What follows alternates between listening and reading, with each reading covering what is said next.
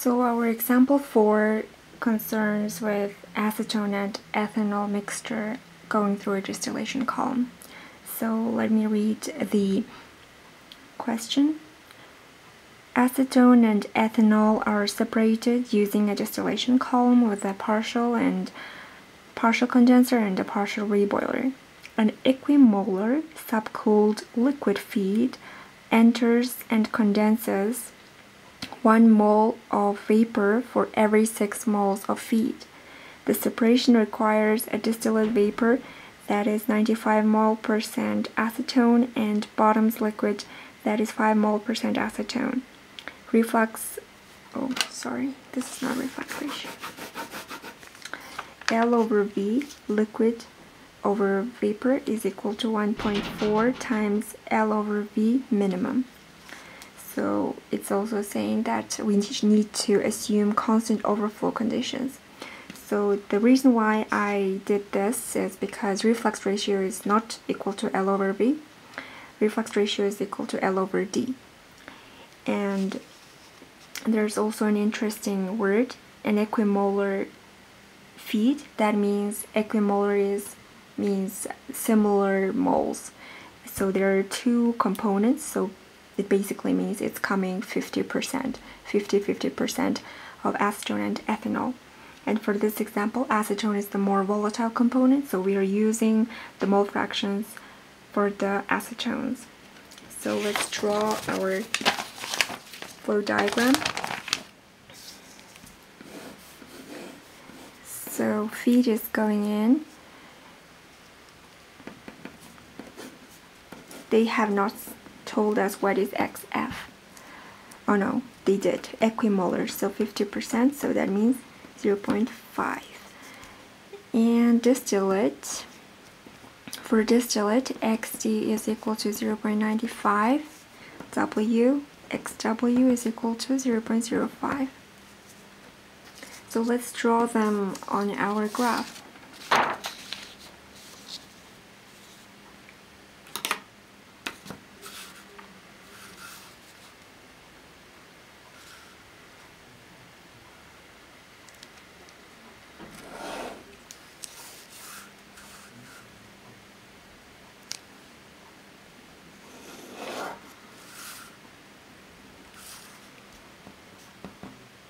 XD, and equimolar means XF 0.5,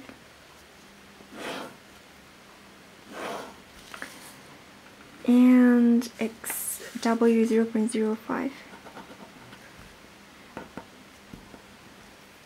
So we have our 3 dots on our diagonal line.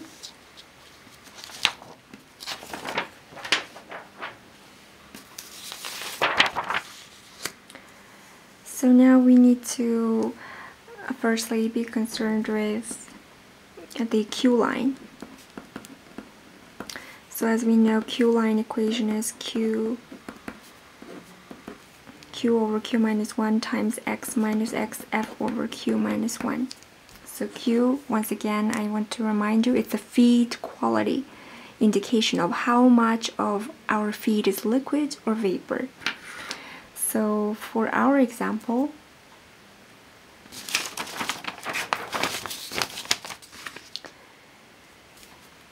we need to find Q. We have this information where feed is coming in and it's subcooled liquid, so everything feed is equal to LF. It's all liquid, 100% liquid. And for the vapor feed, this is 0 because feed is, all of them is liquid, so it's going down when it enters the plate of the distillation column. So vapor is going up, liquid is going down. So we need to denote what is below the plate as V bar and L bar. Vapor going up, liquid going down. So there's also a equation where Q is equal to L bar minus L over F. So this is the indication of how much is the liquid in the feed.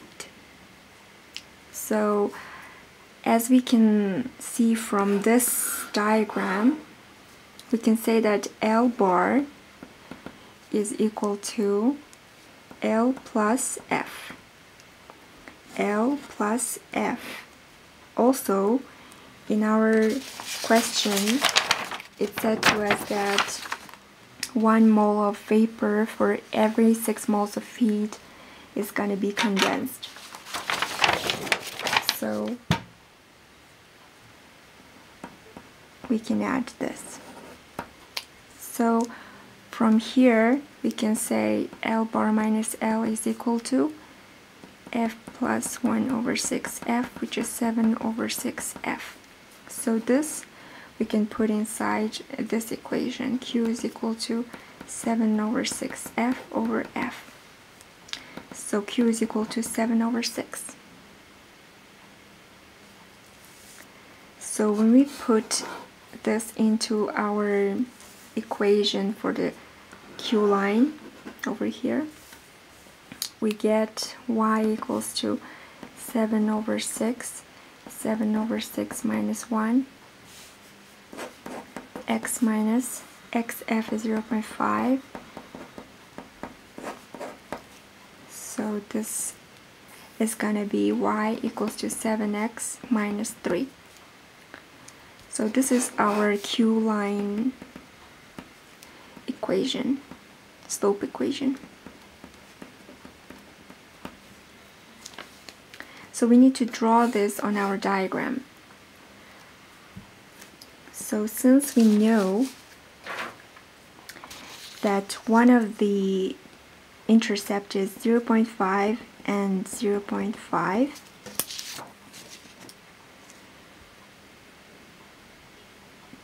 we need to find what is another intercept. So we can take, for example, X is equal to 0.55. Then what happens? Y is equal to 0.85. So one of the intercept is this, and one of the intercept is 0.55.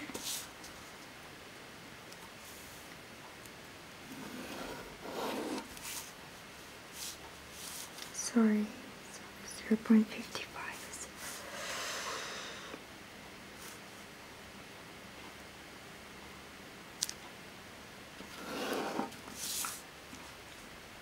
0.55 and 0.85 is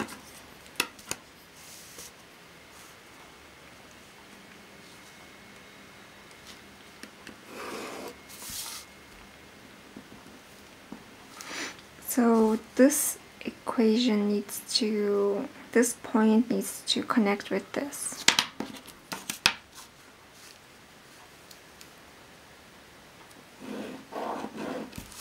So now this is our Q line.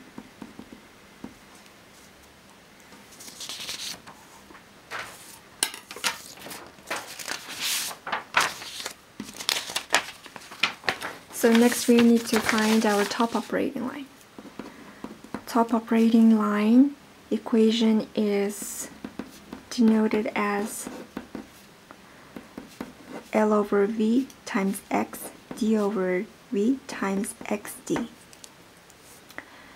So as we know, we can find what is L min and V min.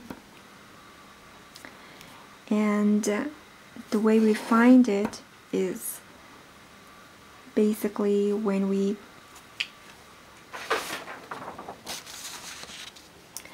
basically intercept it with the VLE diagram, with the VLE vapor liquid equilibrium line and the Q line.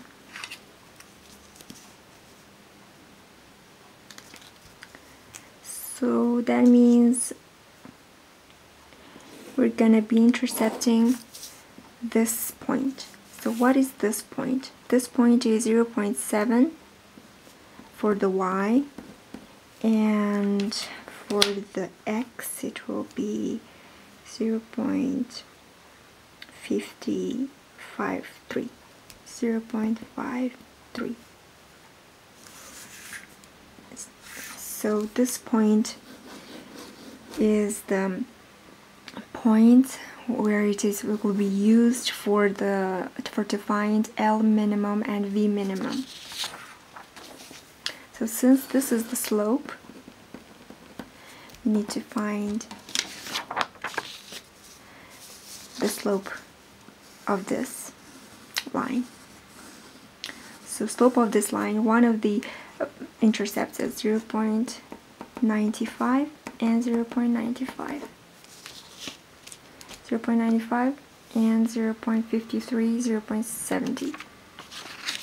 So we need to find the slope. You know the slope equation.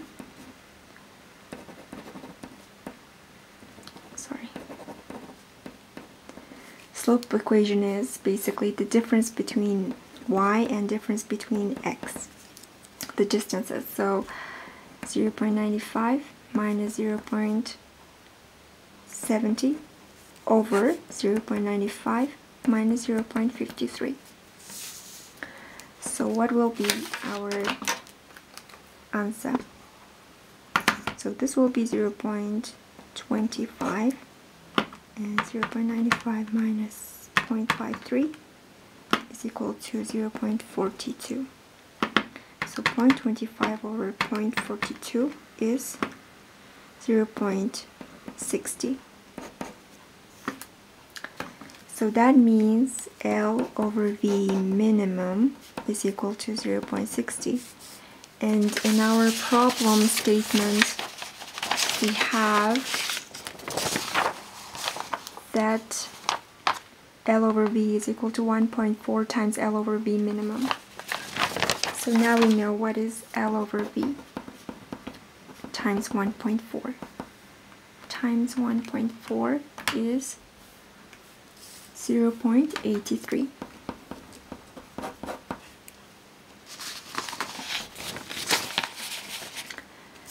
So we can now put L over V into our equation. Top operating line equation. But we also need to find what is D over V. So D over V will be found really easily because we know that V is equal to L plus D. As you know, vapor is going up, a liquid is going down, and D is distillate going down. So what is going up is going to return as L or D. So V is equal to L plus D. So if we divide this by L, V over L over 1 plus, okay, let's divide it by V actually. 1 equal to L over V plus D over V. So D over V is equal to 1 minus L over V, and we know what is L over V, it's 0.83. So what happens? 0.17. So now we have this, and now we have this. We can put them into our equation. So y is equal to 0.83 x plus 0.17 times 0.95, because y is equal to L over V x plus D over V xd, and xd is 0.95. So what is this? This is our y-intercept, and it is equal to 0.17 times 0.95. 0.16. So our y-intercept is 0.16. 0.16 we can find here.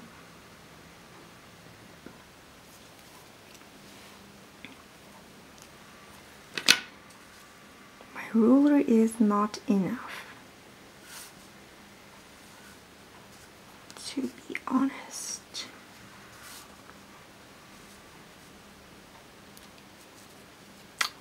God.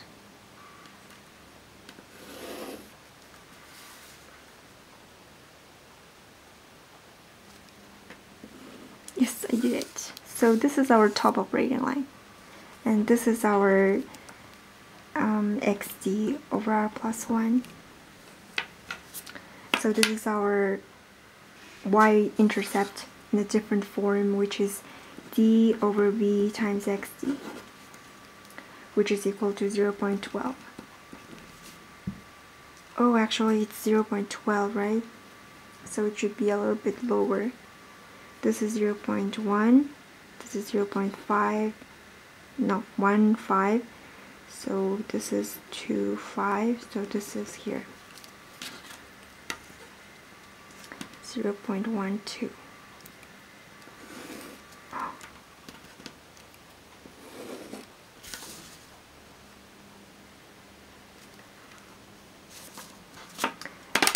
I need a bigger.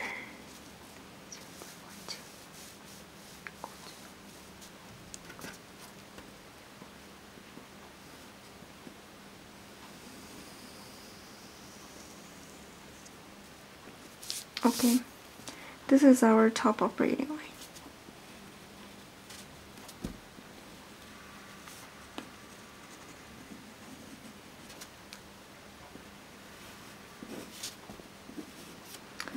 And this is our intercept, and our bottom operating line will be connected through here. So our operating lines will be like so.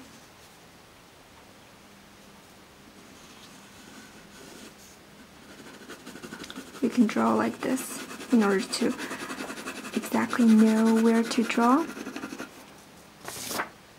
So now we count the stages.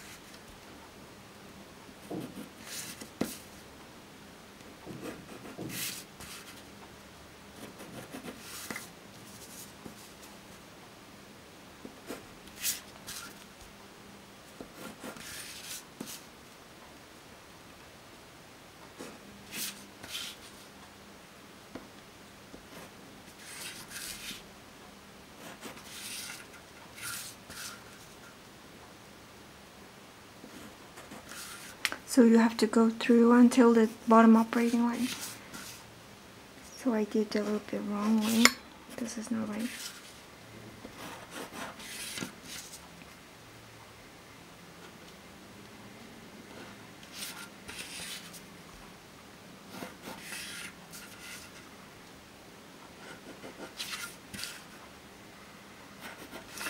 So let's count 1, 2, 3, 4, 5, 6, 7, 8, 9, 10. Then theoretical stages. And in our equation, it's saying that it has a partial condenser and a partial reboiler. So we have to -1 and -1 for the condenser and reboiler. So the actual stage number is 8. Actual train number. So theoretical stages and equilibrium stages, or ideal stages, they mean all the same. Ideal, equilibrium, theoretical.